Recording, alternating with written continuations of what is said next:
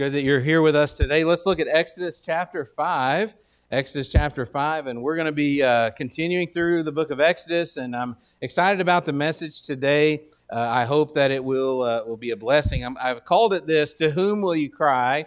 And I hate to give away the punchline in the title. I try not to do that as much as I can, but I think I did this week, and that's okay. Let's look at verse 15 together, Exodus 5:15. If you found that place in your Bible, if you'll stand with me, we'll read throughout the rest of the chapter, and then I'll remind you of what's going on here in the chapter, and we'll get right into it.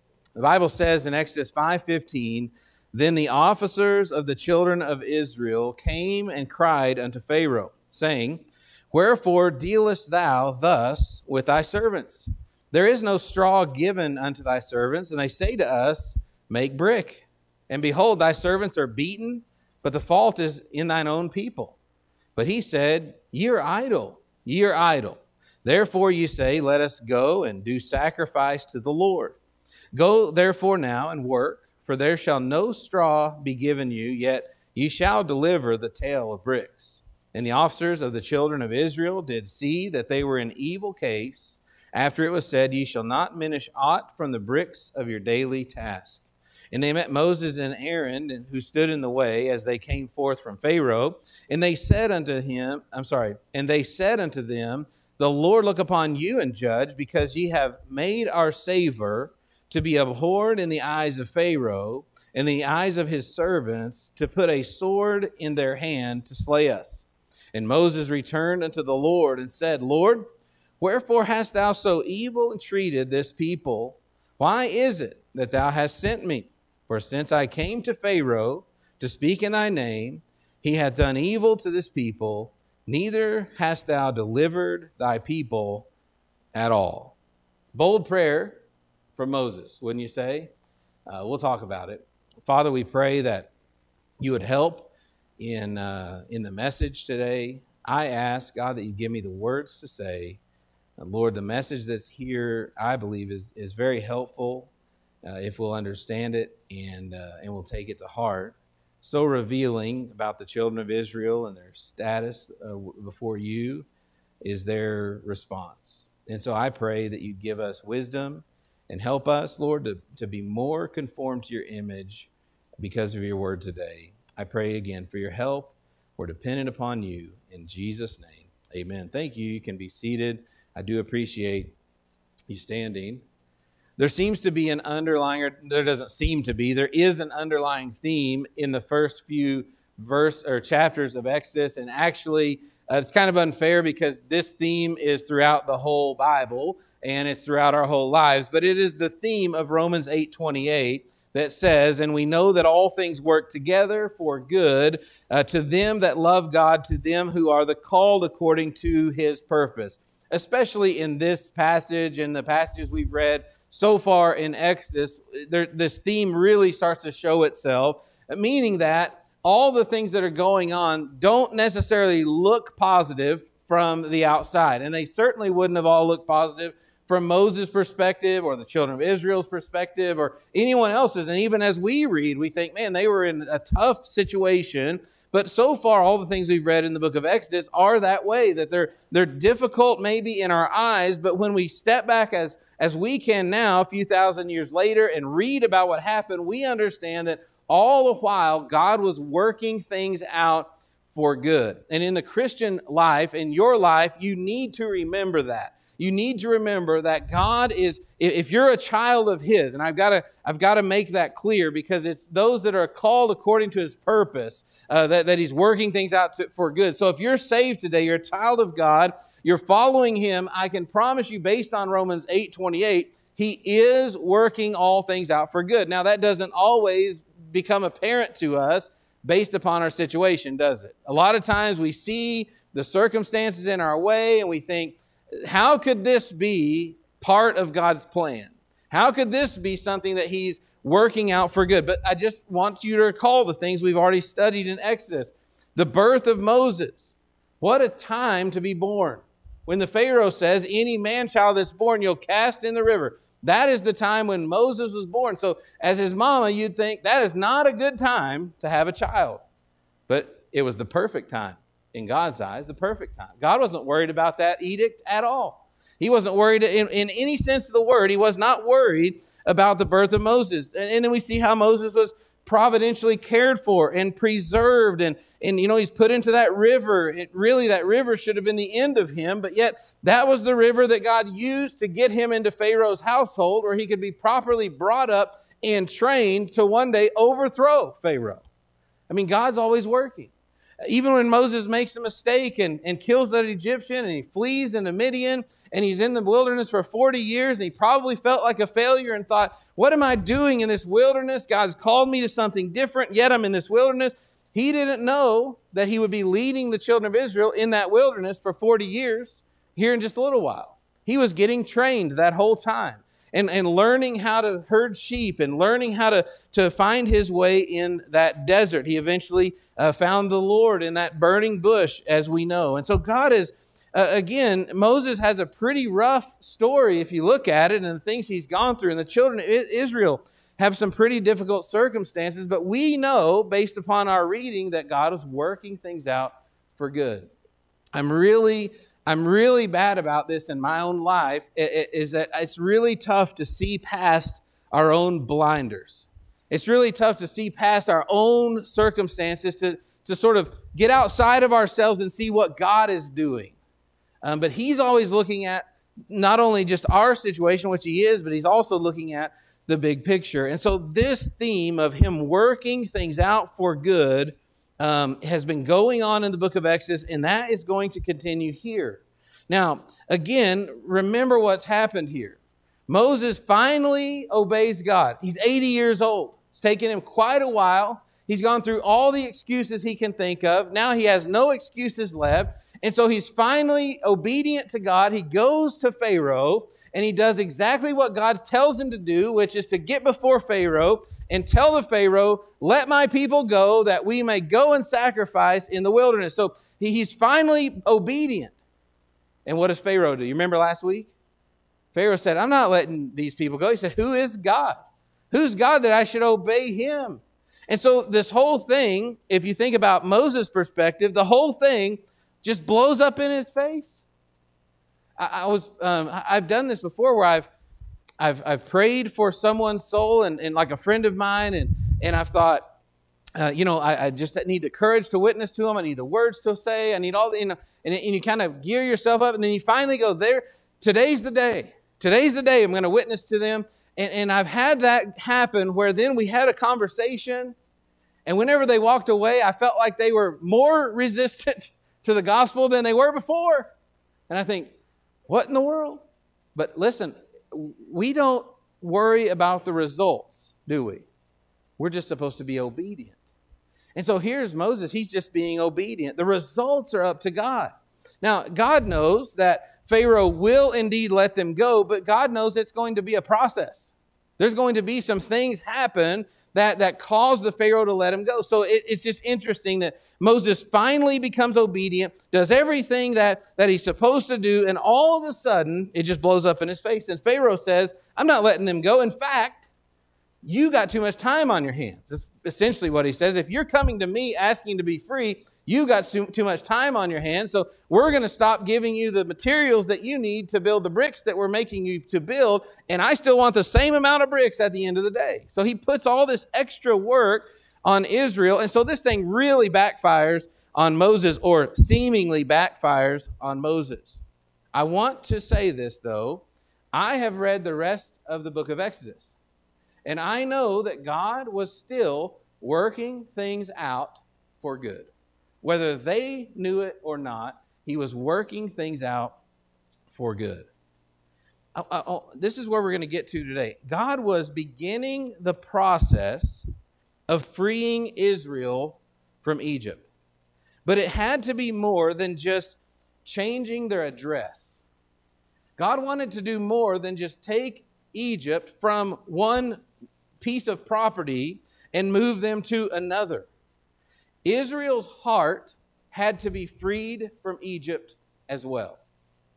I'm going to work on this thought for just a minute. The hooks of the world were still holding them. I want you to think about something for a second. The Bible tells us that Israel was in bondage to Egypt for 400 years. That means every living Israelite was born into slavery in Egypt. Every one of them that was there was born into slavery. They knew nothing else. They did not know freedom. They did not know about their land that they had been promised. They didn't even know much, although there were some elders there, and there were some that were holding on to the faith, but most of them were born into a pagan and godless culture and knew nothing different. Have you ever thought about that? 400 years? What would happen to this group of people if we left our Bibles in this room and we went on to an island somewhere without our Bibles and we lived for 400 years? Would you expect 400 years from now the people there to know the God that you know? I hope that they would, but it's very likely without God's Word and without retention of that and keeping to that, especially with the burden placed upon them, the pagan society that they were living in. Listen, they were in Egypt, and let me say this, they were used to it. They were used to it. They were, in a way, they were okay with it. There had to be a heart change. It's not that they could just be pulled out and placed into another land. I believe if God had just pulled them out of that land and placed them in their own land, do you think that they would have all of a sudden just been great worshipers of the God of Abraham, Isaac, and Jacob? No, I believe they would have probably taken all the stuff they had learned in Egypt. They had probably just take that stuff right there with them and do whatever they want. Again, this is a picture of salvation. It's a picture of someone exiting the world. That's where we get that word exodus, or rather we get our word exit from that same word of exodus. So it's them exiting from the world and into the promised land, which would for us would be in Christ. So there's more than just a change of an address. A lot of people live their life and they're not going the way that God wants them to go. And so, but they don't like the results that they're getting. The way of the transgressor is hard. I say that all the time because it is true. And so that people live how they want, but then they don't like the results that they're getting. So they decide, we would say it like this, they're going to turn over a new leaf. You ever heard that? Turn over a new leaf. What does that mean? Well, I'm going to just kind of force myself to stop doing some things. I'm going to do some things better. Maybe I'm going to change my friends. I'm going to change where I live. I'm going to change, whatever. We're going to make a big change. You know what I found? If I take myself and my sin into a new environment, nothing actually really changes. I read a story about some monks that were just really sick of the sin and the perverseness of the world and the greed in society and the anger and the unforgiveness, all the stuff. They were really sick of that. So they decided we're going to go up here as a group. We're going to live on top of this mountain and we're going to be secluded. And it's just going to be like this great, wonderful place up there. Do you know what they found? They found that there was jealousy and envy and strife and problems up there in the mountain with just them. They had to conclude, well, we brought it with us. Maybe this will work out better. I could go out here. I could not do this, but just imagine I could. I could go out here in the woods and get a grizzly bear and bring him into church today and say, this grizzly bear is turning over a new leaf. You realize you better change something about that bear before you bring him in here.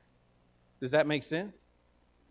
So many times we want to make some physical change in our life, and not all change is bad. If we're hanging out with bad friends, yes, we should get away from that group and get some better friends. There's no doubt about that. But too much of our struggle is we just think if I could just go to a new place or do a new thing or turn over a new leaf, be in a better environment, whatever the case is, that all of a sudden my problems would go away. And what I've found out in my life is wherever I go, so do my problems.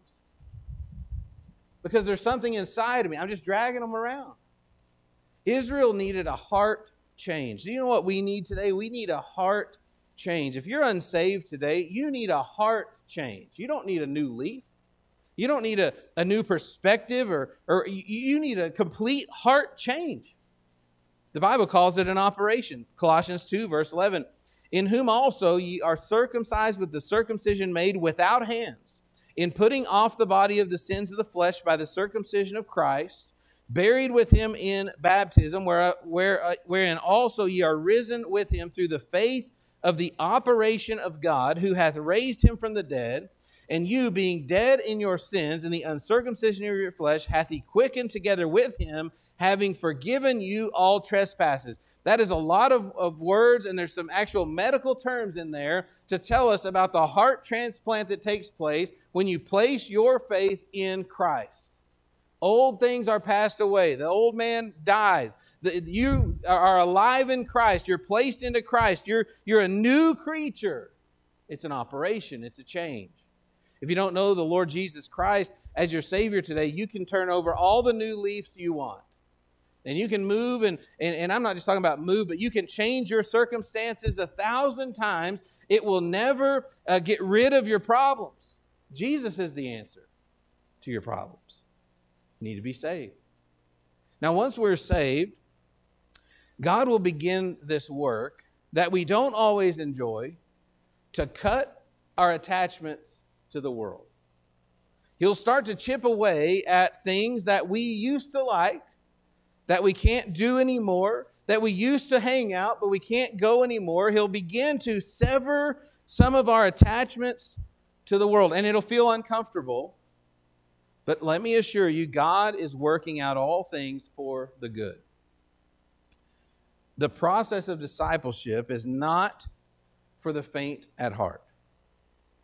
Discipleship teaches us, and what I mean by discipleship is the Lord is drawing us closer to Him. It teaches us to love and trust and serve Him. It also teaches us to be separate from the world. I'm saying all this because Israel was excited about the possibility of salvation. Let me just say it like this. They were tired of making bricks. They were tired of the Pharaoh telling them to make bricks. And they were tired of the plight of their life. And they weren't enjoying the results they were getting. And so they were excited to leave Egypt and go into the promised land. They were excited about that, but they had no idea the change that God was going to make in their hearts. I'm not even sure they were ready for that yet. So, many times God will allow difficulty in our lives to mitigate change. If you've ever been through a trial, and I mean like a real trial of life, I don't mean like your Starbucks was a little underheated and they put too much cream or whatever. A real trial of life. You ever been through a real trial of life?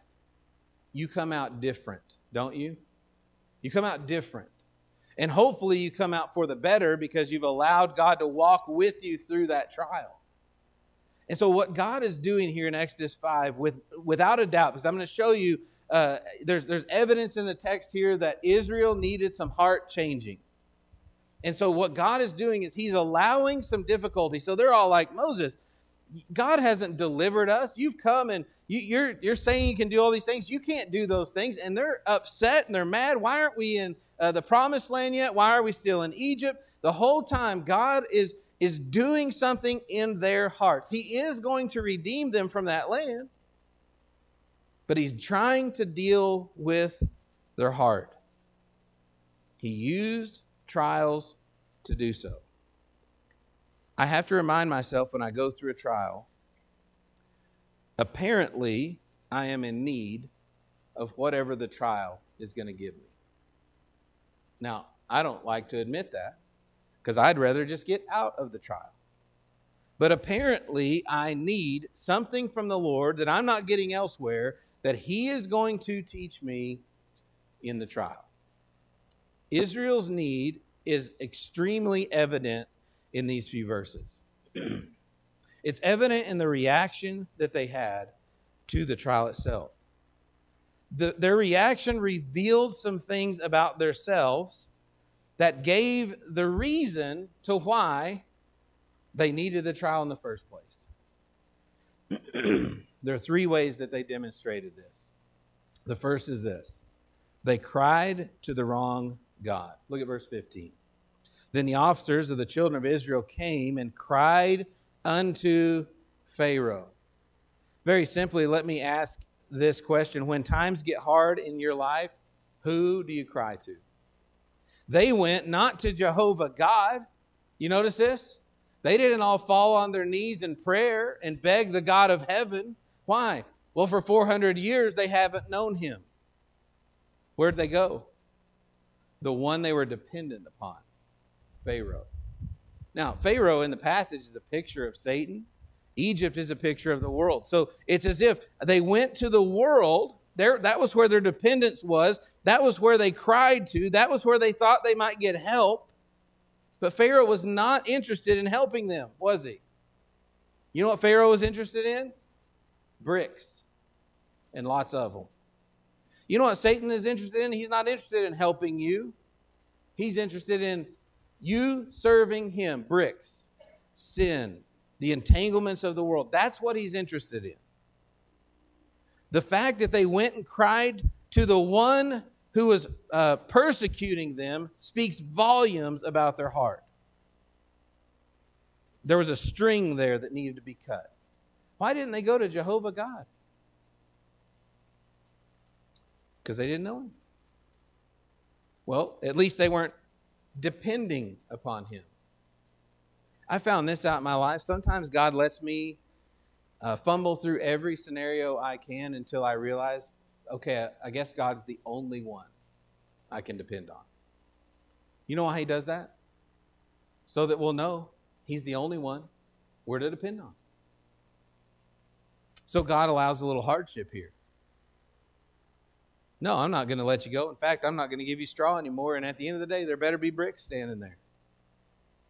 So many times when we go through troubles and trials, we cry to someone other than God. We cry to anyone who will listen. Anyone who we think may help. And many times, it's sad, but many times, God is the last one we come to with our problem. But Jesus said, "Come unto me, all ye that labor and are heavy laden, and I will give you rest." We're told to take our problems not to the world, not to all the solutions that they might have, but to God. God may even bring us, when we're in this state, God may bring us through trials just to let us know, you've got to come to me with your problems.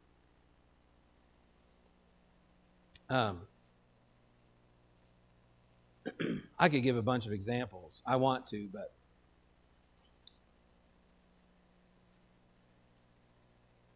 our world, our country, it's a mess. Amen? I mean, if you agree with anything I say today, you could probably agree with that. It's a mess. It's a disaster, actually. It's a complete disaster. I mean, we can't even describe, we can spend the rest of the day trying to, we can't even describe how messed up not only our society is, but, you know, now there's this really, just really upside down morality going on. I mean, we've just lost it as a nation and people. Haven't we? Or we could say they, okay. I don't think we've all lost it, but who are you going to cry to? I'm not saying there's not a time. I'm not saying there's there should be a time when you call your congressman. There should be a time perhaps when you complain to the governor or even to the president or whatever. But I mean, I've been alive 40 years. So far, they haven't answered any of our troubles. Why do we keep crying to them? Why do we expect that the president can do anything more than God? I mean, I'm trying to be real here. We'll complain. I mean, I feel like I've been on Facebook in the preaching lately, and I have Facebook, so I can preach against it, okay? But why can I be a Facebook warrior, you know, and try to convince all those people out there that I understand how this world is, and this is what we need to do, and I put my cry on Facebook. Boy, that's helped a lot of people, hadn't it?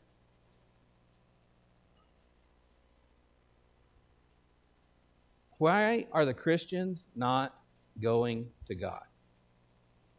Just think. You don't have to say it out loud. How many minutes did you spend this week praying for our country? Praying for our leadership? How many minutes?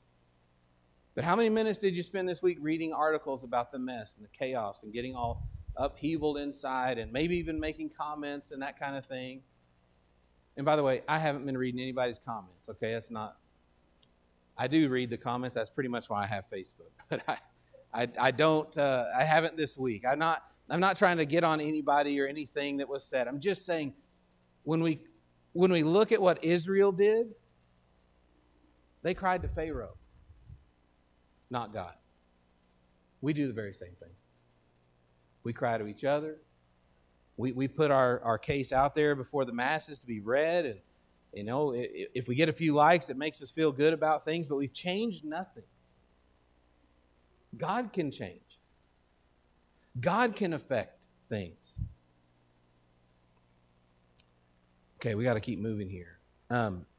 We are to pray for our leaders, by the way. In 1 Timothy, Paul tells us, I exhort, therefore, that first of all, supplications, prayers, intercessions, and giving of thanks be made for all men, for kings and for all that are in authority, that we may lead a quiet and peaceful life in all godliness and honesty. You know what that verse tells me? If I have problems with how this nation, country, city, state is going, I need to go to God and pray about it.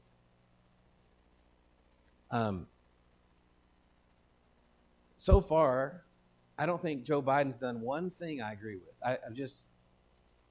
I don't think so. I mean, I like ice cream, so we could agree there.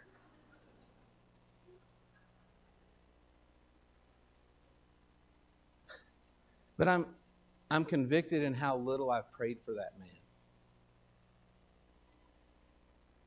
Right? How much have you prayed for him? He's the leader of the free world. We're not praying for him? What's interesting is that these officers actually had access to Pharaoh. I don't have access to the president. They had access to Pharaoh. What they didn't realize, though, is they had access to God Almighty. Did you know this? You have access to the God of the universe. This is an amazing truth. You and I, as the songwriter would call us, the worm that we are, can speak to the God who created the heavens and the earth. It says in Ephesians 2, for through him we both have access by one Spirit unto the Father, and therefore ye are no more strangers and foreigners, but fellow citizens with the saints and of the household of God. Not only do we have access to God, it tells us, amazingly, that God wants us to come to him with our problems. Have you ever thought you were bothering God with your prayer? I have. You're not. He's not limited. He doesn't get tired. He's not bothered. It's not like he's up there and too many prayers today. Woo. Right? He's not like us, folks. He's God. He wants us to come to him and pray to him. He asks us to do so. He tells us we can come into the throne boldly in time of need. Hebrews 4. The people went to Pharaoh. I've heard a lot of people bash Moses for his prayer. And I want to, because I feel like a lightning bolt would have hit me if I prayed that. But you know what? The people went to Pharaoh. Where did Moses go? He went to God. Moses didn't go back to Pharaoh and cry to him. He went to God. Look at verse 22. Moses returned unto the Lord and said, Lord, wherefore hast thou so evil entreated this people? Why is it that thou hast sent me? For since I came to Pharaoh to speak in thy name, he hath done evil to this people, neither hast thou delivered thy people at all.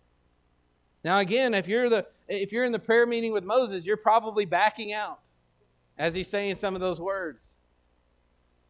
But I want to clue you in on something. Whatever you say with your mouth in your prayer, do you know God already knows what's in your heart? You know that? We get really weird about our prayers. When we start to pray, we start using words we would never use otherwise in conversation. Do we not? I don't use the word consecrate much.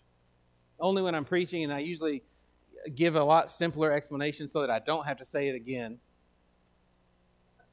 Why is it when I get to my prayer life, all of a sudden I'm spiritual? All of a sudden I know all the Bible lingo and going to say everything just right. I just feel like God's like, hey, liar, why don't you just talk to me? Stop acting like, I know you don't use those words. You don't even know what that means, you know. Don't act like you're not upset about this. Just talk to me. Now, listen, we approach God with reverence. He's a holy God. He's sovereign. He's completely righteous in every way. We don't come to him, there's a way you approach God, and it's humbly. But you might as well be honest, because he knows. He just knows. I've gone to God and said, Lord, I'm upset about this. I'm mad about this. I don't understand what you're doing. You know what? I believe God respects that more than me crying to the Pharaoh. So, who would we cry? A lot of times we don't even know what to say. We're hurt, angry, frustrated, confused, discouraged, whatever, despondent. Go talk to God. Reverently and humbly approach the throne. In times of need, you will get help. I don't know how many times in my life something has happened, and I have cried. I've cried about it to everyone I know how to cry to. I've tried, whether it's a financial trouble. The Lord's brought our family through some of those. And in times of financial trouble, I'm kind of business minded, and I try to be self-sufficient. So there's just something in me that says fix it, and so I just start trying to fix it. And I've experienced the Lord letting me get to the end of every option I had, and getting to the point where saying, well, God, I can't do it. I guess you're going to have to. And guess what happens? That's the time when he fixes it. What if I would have done that right at the beginning? We could talk about all kinds of stuff. Family trouble, relationship trouble, physical trouble. Seek God. He has the power for these things.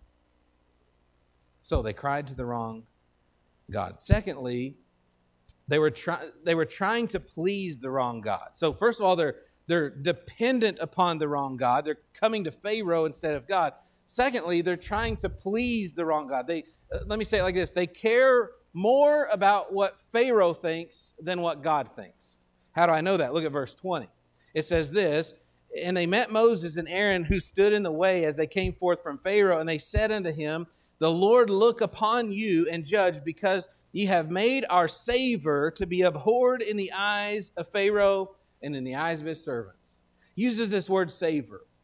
I may have used this illustration here. I was trying to think if I had or not, and I know I've used it somewhere within the last year. So I may have said this. If I said it, just laugh and pretend like I hadn't, okay? But one time I was working. When I was still doing construction quite a bit, and I might have been working on something at the church, but I was working all day, and I was out in the heat, and so you can imagine I was pretty dirty, and I get in really late in the evening, and it's time for the kids to go to bed, and so I get home after just a supremely long day, and I'm tired, and every joint hurts, and I'm covered in dirt, and and there's my beautiful children. It's bedtime. Bedtime is one of my favorite times of the day. It's just a time when, I don't know, lately they've been real ornery at bedtime, but usually it's like a little sweet time where you can pray with them and talk to them a little bit. And anyway, that was one of those times. And I just remember I went over to Brindley, and I was giving her a little sweet hug and all that. I love you, Brindley. I hope you have a good night. She goes, you stink. Just like that. Honesty of a child. That's all she said. It's like, you sleep well, child. I'm out of here. That word savor that we just read. You've caused us You've made our savor, our smell, to be abhorred in the eyes of Pharaoh. You know, that word savor is interesting. It has to do with how we smell, but not physically like Brindley was talking about, but rather how our lives smell to God. It's very much connected with the idea of worship in the Scriptures. In Exodus 29, when they finally do get out and they are going to offer a ram on the altar, the Bible says it is a sweet savor, an offering made by fire unto the Lord. They said essentially this: you have made us to stink to the Pharaoh. That's what they said. They were worried about that. But apparently they weren't as concerned with how they smelled to God. Let me ask you this. What are you more concerned about? Are you more concerned with how your life, and I know it's kind of weird to think about how your life smells, but you understand what I'm saying? Are you more worried about how the world thinks your life smells, or how God thinks it smells? As people pleasers, we're always looking to make sure everyone around us is happy with us. We're trying to make sure that everyone around us, catches a sweet odor of our life. Many times at the expense of the odor that we're bringing up to the throne room of God. We're not supposed to be in friendship with the world. We're not supposed to be. In fact, Jesus said, marvel not if the world hate you. He says in another place that if you have a friend of the world is enmity with God. And yet Christian people in 2023 are doing everything they can to fit into this world. We just don't want to cause too much of a stink, right? Listen, if you smell good to the world, you stink to God. That's what they're concerned. They're not worried about sacrificing to God. They're saying, hey, Moses, you messed this up. Now Pharaoh doesn't even like us. Well, of course he doesn't. He's evil. Why are you concerned if Pharaoh doesn't like you? I'm telling you, I like people to like me. I've said this. I have nothing to hide. I like to, as a pastor, you want everyone happy with you. You know what I've learned as a pastor? You got to choose God before men. You got to do it pretty often. It's extremely uncomfortable, but you just got to do it. I'm going to preach in the message here in just a little bit about the day we get to meet the Lord. Do you know what? None of you are going to stand in front of me as my judge. Now, I'm not saying that. That sounded really rude. I'm not going to stand in front of you at your judgment either. Do you know that? It'll be God. So care how you smell to Him. Not to me and not to each other. What I'm saying, I'm putting myself right there with you. We're not, we work so hard to make sure that this world likes us. This world isn't supposed to like us. Thirdly, they feared the wrong God. In verse 21, as we finish out that verse, it says, and they've, Moses, you not only made us to stink to Pharaoh and his servants, but it says to put a sword in their hand to slay us. No man on earth, not even Pharaoh, has power over God. It would be absurd to think so. I'm going to spare a little bit of time because I believe that today we serve an omnipotent God. Revelation 19 verse 6 tells us the Lord God omnipotent reigneth. So that means, that word omnipotent means that He has the power to do absolutely anything that He desires. He can do it. He has all power. He has no actual real adversaries. No one can hold a candle to God. No one can compete with God in any arena. He is omnipotent. And yet we fear men more than we fear Him. They said, Pharaoh might just kill us now. Again, what are you more worried about?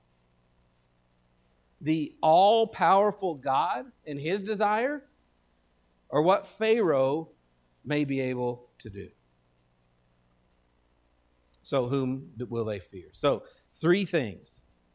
They cried to the wrong God. That showed their dependence upon the world and Pharaoh.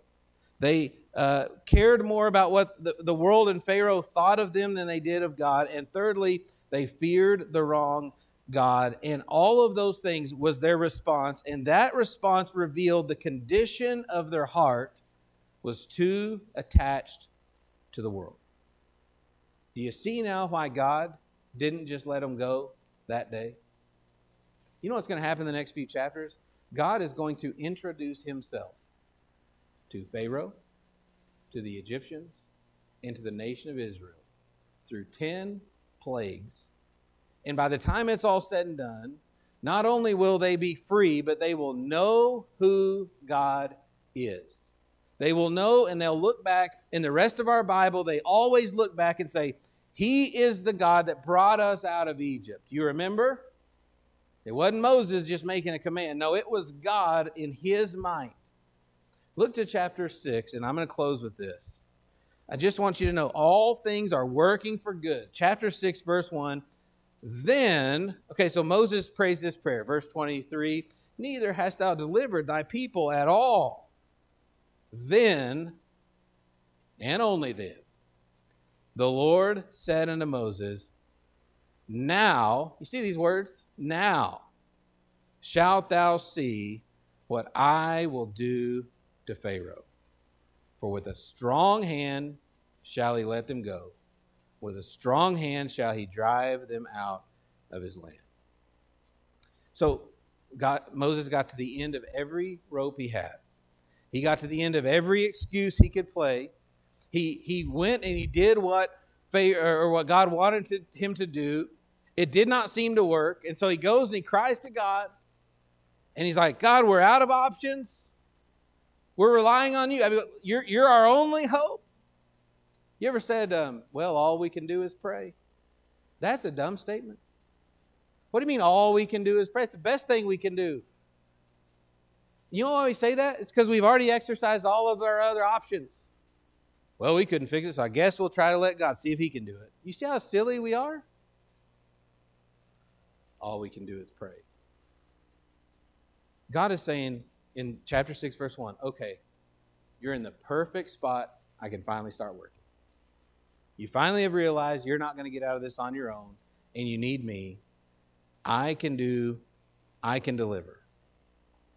When you, ladies and gentlemen, are at the end of your rope, you're at the end of yourself, you cannot do anymore. It's as if God is saying, like, okay, now you're going to see what I can do.